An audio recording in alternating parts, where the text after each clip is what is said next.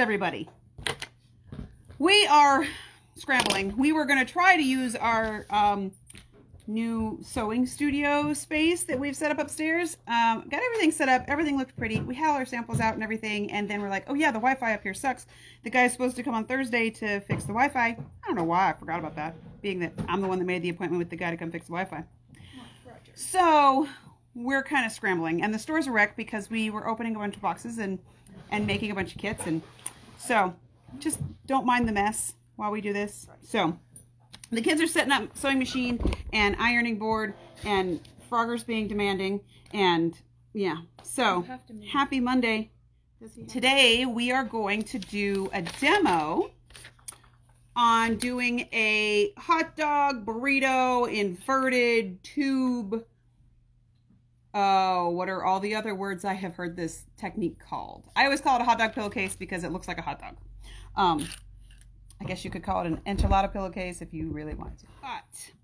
And I know that you guys have probably made hot dog pillowcases before, but I'm going to show you a couple of tips to get some better results, like things that I always didn't like when I made them. I'm going to show you how to work around those. But we are in the process of collecting pillowcases for essential healthcare workers that are kind of frontline COVID workers.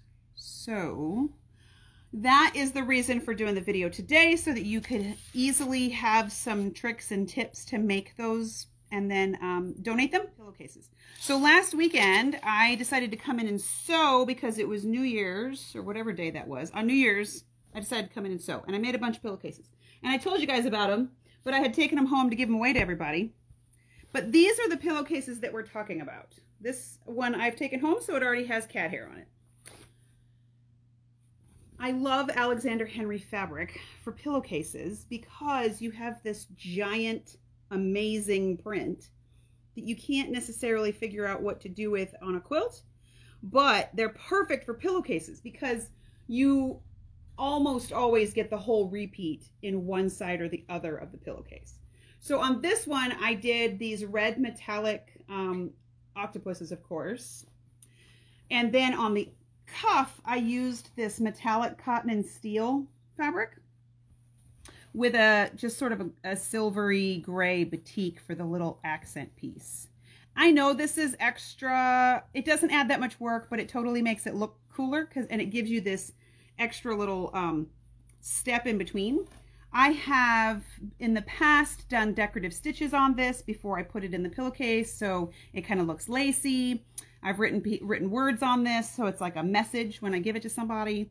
I've done all kinds of things just on this little bit that you can do in your regular sewing machine. You don't have to have an embroidery machine, and it makes this even more cool. If you're going to do embroidery on the cuff, what I do is I take and I fold the piece of fabric in half. I fold it in half. I fold it in half again, long ways. Then I fold it in half this way. So then I find this middle part. So this is the middle part of the whole cuff, or the whole pillowcase. And then I use perfect stick so I don't have to hoop anything. And I line those marks up that I made with the marks on my hoop, and I just stick it in there, and then I don't have to hoop it, and then it's straight. And then if it's not straight, I also use my luminaire, and so I kind of turn it a little bit so that it's straight on the line. So there's easy ways to get through embroidery, but I will stitch it on the cuff before the cuff is put on so that you don't see the back. It's all encased inside. So this is the case I made for me. This is the case this is the Zombie Pinup Girl pillowcase fabric. So this is an Alexander Henry fabric too. This comes with a gray background or a purple background. And then I did this because it kind of looks like skin, and this because it totally looks like blood. So nice creepy pillowcase. And then Jaden picked out this fabric for his, which is also an Alexander Henry fabric that is a like a border print. Not really a border print. I can't remember. I'm not sure if there's a word for this, where it's more dense. The printing is more dense on one end of the fabric, and then it gets less on the other side.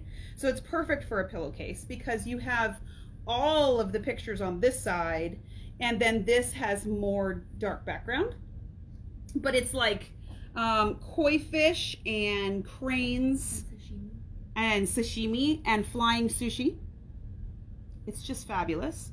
And then on the cuff of his, we used that new Juicy Juice Entwine fabric. So this is a woven. It's very soft on here. So if when you saw that entwine, you're like, yeah, but I don't really sew clothes and I'm not sure what I'd use it for. This is probably my favorite pillowcase that I made because this is so soft. It feels like well-worn wool almost. So this would also look really cool if you did some embroidery on it. But today, since tomorrow is my parents' wedding anniversary, I am making pillowcases for my parents. So for my dad, who is a car fanatic, I'm using the muscle car fabric. And I already started on his so that it was one less seam you had to watch me do, because I am actually going to do this step by step each piece. So I had plans on, you know, laying them all out in different steps, but then I thought, no, I'm going to show exactly how to get there. So keep an eye out for your newsletter in the next 2 or 3 days with the details about what to do with these pillowcases, and then a video link to this will be in there too, so you don't have to go and find it. So this is what you need. You need 3/4 yard of a main print of fabric. So this is the fabric I chose for my mom's pillowcase. She likes tulips. She's also a pink person. So this is the body of her pillowcase. These are both Alexander Henry fabrics. These are both Gasly's fabrics. This is going to be the cuff. This is going to be the accent piece. So what you need is 3/4 yard, 1/3 yard for your 2 main prints, and a 2-inch strip. So if you've got some leftover jelly roll strips, they're perfect to save for this because it's just the right size. Just trim it down a little bit. The first thing we're going to do is we're going to take our 2-inch strip and press it in half. Pretty simple stuff. I always press out the fold first because I'm weird like this. And I had everything set up in my studio space upstairs because I've got my big ironing board and my big sewing machine and all that good stuff. So this just takes a little bit longer on the smaller mat. You guys know I'm a big fan of steam. Everything just makes things crisper and smoother with steam. You want this cuff, one of the tips is you want the cuff to be really evenly pressed, because the thing that makes these pillowcases really last is that all of the seams are enclosed. So you can wash these to death and the fabric will fall apart before the seams if you put everything together correctly. Jaden still has the pillowcase I made him when he was like 7, and he still uses it most of the time because the seams are all encased. So we've got this nice, clean, crisp piece. Okay. Next, we're going to come back over to the cutting table. And this is where everybody goes, huh, when we make these. This is our cuff piece. And I don't cut the selvages off until there's a step where I cut the selvages off. So this is our cuff. We're going to put it right sides up. And this is where it just, you know, it's a little bit backwards, but you can get there. We put our little accent piece right on the top of the cuff piece. We'll line the rest of that up in a second. Then we're going to take the body of our pillowcase. This isn't really directional because the tulips go up and down, so it doesn't really matter. If you're weird about the direction things are going to go, pay attention when you pick the fabric out, because you know, depending on how the cuff goes. So like, for example, my octopus fabric is directional, but I intentionally did it so that the octopus is facing the opposite direction from the cuff, so that it was kind of the right way on both sides. I'm going to use Wonder Clips, and I'm going to kind of just messily do this first. Sorry, I talked through that. We have right sides together of the cuff, the accent piece, and the body of the pillowcase. I'm clipping them together with Wonder Clips. They're not going to stay there that long. But here's another tip. Make sure that all of your fabric, the edges of all of your fabrics, line up perfectly. You don't want to miss any of the seams, because then your pillowcase won't stay together when it gets washed. So we have all of our pieces put together. So now you have a little accent piece sandwich between your cuff and your pillowcase. We're going to take the body of the pillowcase, this is the hot dog part, and we're going to roll it up. You want to make sure that you roll it so that it's out of the way of your needle. If you're really nervous about that, get it to about right here and then put a pin on this end and a pin on that end. If you get it laid out on a big surface, it's not usually a problem. Then you're going to take the cuff and you're going to just make this whole big, now we're going to call it a bun, because here's your bun and here's your hot dog. I just put the clips on for now to hold it. You want to make sure that you are keeping all of your fabric raw edges straight with each other. Okay, so we want our bun to be all, straight line. I'm just going to put the clips on for now, and then we're going to pin.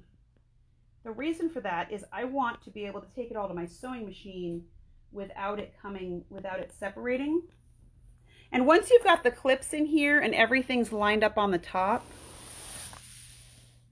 my suggestion is to let the messy ends be over here on the selvages. So you just want to kind of check and make sure there's not any real drastic puckering or weirdness happening. Okay? Then I'm going to take my pins. I pin backwards to the way most people do. Most people will take a pin and put it in like this. The reason for that is they want to be able to pull it out as they sew. I don't do that either, because the pin is put there with the intention of holding it while you're sewing. If you pull it out as you get there, it's not so much on this, but on things that you're trying to be really detailed with, now the pin has stopped doing its thing right before it really needs to be doing its thing. So I leave the clips on so that I can just put a couple of pins between each clip. I like these pins because they're really long and they're really thin, so they just sort of slide into the fabric without really bowing it at all. They're also heat resistant, so if you got all of this done and then you were like, oh shoot, I've got to go and iron this out, you don't have to unpin it or worry about melting your pin heads. You can just go ahead and iron it. All right, so now we have our hot dog ready to go. I'm going to take these clips out because we don't need them anymore. We're going to go back to the sewing machine. Progress break. So we want to do a 1/4 inch seam allowance on this. You don't have to do a scant 1/4 inch on this one because you really do want it to be, you want to make sure that you catch everything. This one, and I go ahead and backstitch at the beginning because you're going to kind of tug on it when you pull it right way out. So we're just going to sew, I sew a little bit wider than a 1/4 inch here. A scant 1/4 inch is just slightly less than a 1/4 inch. So it's sort of like when you're baking and they ask for a scant cup. You ever had a recipe that asks for a scant cup of flour? No. It's kind of an old school thing. There will be like a scant cup is a cup less a tablespoon. So it's just a little bit less than what that measurement is. So, most machines have different ways to get the scant 1/4 inch. We're going to talk about that when we get to some piecing videos. This doesn't have to be wonderfully perfect. This is why this is a kids sewing class. And we're going to do a demo that's good for kids once a month. This is just our first one. So we sewed that whole seam. We're going to pull these pins out. Since it's a hot dog, we're going to grab the piece that's the hot dog, not the bun. So the body of your pillowcase. And you're just going to invert it. Since it's a really big piece of fabric, it turns pretty easily. I hate turning stuff. It drives me crazy. These are so easy though. And what I did when I made those dozen pillowcases or whatever last week is I just did all these steps one at a time. So by the time they were done, they were just all done.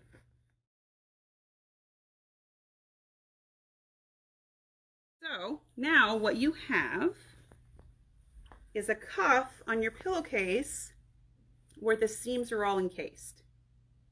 Okay, so this is going to be the inside of your pillowcase, but you don't have any raw edges.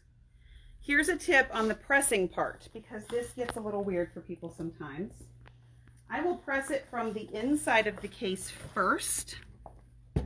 So from the back, and I'll tell you why, because it's not going to be straight on both sides. And I would rather make the front part that you're going to see really straight after the fact. So if it's going to press some weirdness into it, let it do it from the, from this side, so that when you go back to the front, you can easily press it out. So I press from the inside. That gets everything happy on that side, so that when I come to this side, the back is going to lay really flat. So now what I do is I take and I actually push the cuff up from the accent piece and press it, because I don't want any folds in there. I want this to all be flat, because when you sew it together, you want the sides to line up. Now I have this sort of big bowl up here. Go ahead and press that flat now that you have this flat on both sides. Go ahead and press your end, because you're going to have to match that up in a second. How well does all that stay ironed after a wash? It's fine. It's fine. The ironing, you want the ironing in there because you want everything to line up when you sew it. And then once you sew it, everything's where it's supposed to be. Okay. I mean, it's not going to look like it's freshly ironed crisp cotton, but it's not going to wrinkle up. Okay. It's not going to be a wad. So now I've got the whole cuff pressed and everything's straight. Okay. So now I'm going to take my cuff. So now it looks like kind of like pillowcase. Incidentally, if you want your pillowcase to be a king size pillowcase, use 1 yard of here. So instead of using 3/4 of a yard, use a yard. I'm going to take it and fold it wrong sides together. We're also going to learn how to do French seams today. French seams are really popular in clothing because it makes your clothing last longer. We don't typically do them in quilting, and you don't typically do them when you're just making a pillowcase, but it really does make it last longer. So I'm just going to take and fold them wrong sides together. Okay. Then I'm going to take to my mat here, and I'm going to fold my pillowcase in half. This is just to trim off the selvages. You could leave the selvages in there if you really wanted to, but it would make for a really, really, really fat seam. So I've got everything folded. I'm just going to take my ruler and trim off a healthy trimming of the selvage, because I want to make sure I'm getting rid of all the selvage. So if you fold the selvages back, you can see the words on everything. You want to make sure that when you cut into it, you don't have any of the selvage pieces left. Okay. When you're cutting this, you also want to make sure that your ruler line lines up to the fold of your pillowcase right here. Okay. So I'm lining up to this fold. This fold is straight, and then I'm just going to cut this all off.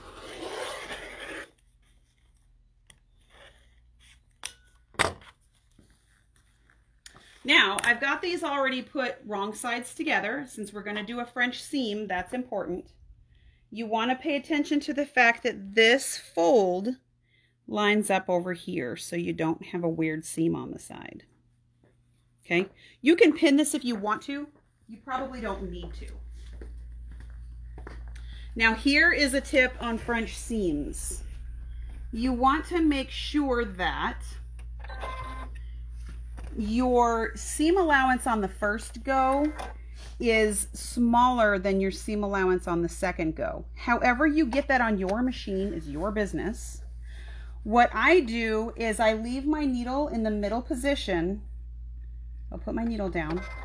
And then I'm using the inside of my J-foot here as my reference point. See that? So here's the inside of that plastic bit. I'm going to use that as my reference point. Okay? I like this machine because it'll do a tie-off stitch instead of a back and front. and then you don't have that huge wad at the beginning. So we're going to make sure, we're going to double check and make sure that these are lined up, and then we're just going to sew all the way down the side.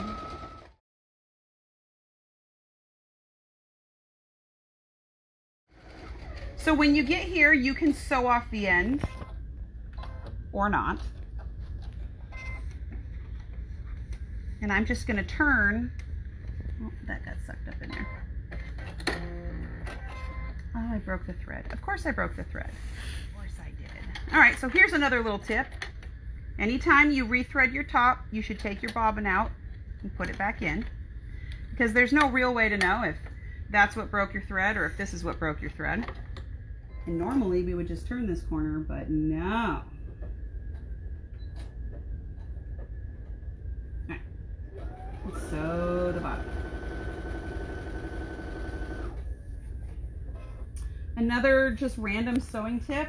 I see a lot of new sewers will start sewing and they grab the fabric back here and pull it. You don't need to do that. As long as your feed dogs are working properly, that you shouldn't ever have to put your hands behind the needle. What that does is it creates too much strain on the needle because you're pulling it and the feed dogs is moving it, and that's a good way to break your needle. So we're gonna poke the corners out on this one. I like my my metal precision tip turner for this. This isn't a super fine point that we're trying to get, so a chopstick or whatever will get that too. Now here is where things get somewhat time consuming. I know this seems tedious, this step seems tedious, but it really does make a difference. And since we only stitched 2 seams, we're gonna press this out. Here's a tip, and I always think of Ferris Bueller when I do this, but if you lick your fingers and then roll the seam, I totally do that. It totally works. It works. It works. But I think of Ferris Bueller every time. He's pretending that he's sick and he's like, it's juvenile, but if you lick your palms, then they feel sweaty and your parents believe you're sick. So I will just press a little bit, and then you want to just continually roll this hem out. It does help if you use your point turner ahead of time and press the seams out, but my point turner is upstairs. So see how the seam is right there at the top? That's really important when you're doing this French seam, and you'll know why the first time you don't do it. Because what ends up happening is you can see your fabric when you turn it.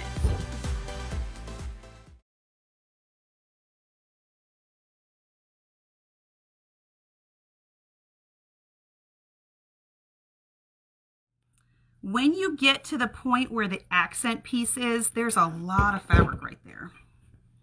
So you want to roll that seam out the best you can, and you're probably going to want to hit it with a little bit of steam because there's so many layers.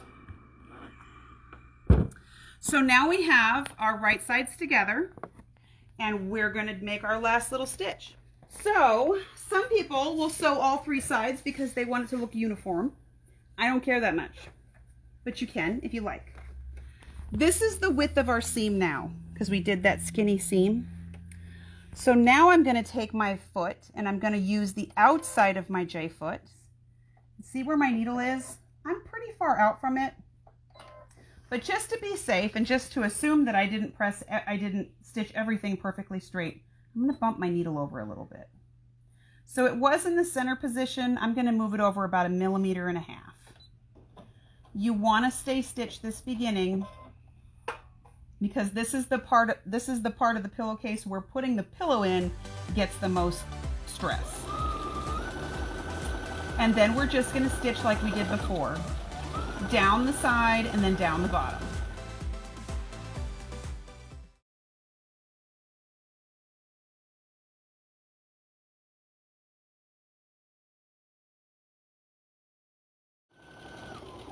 And then we're going to stay stitch this corner too. Well, we're going to try to. We're just going to tie that off. Okay. So now what we have is, it even looks really nice and clean from the inside. But when you turn it right way out,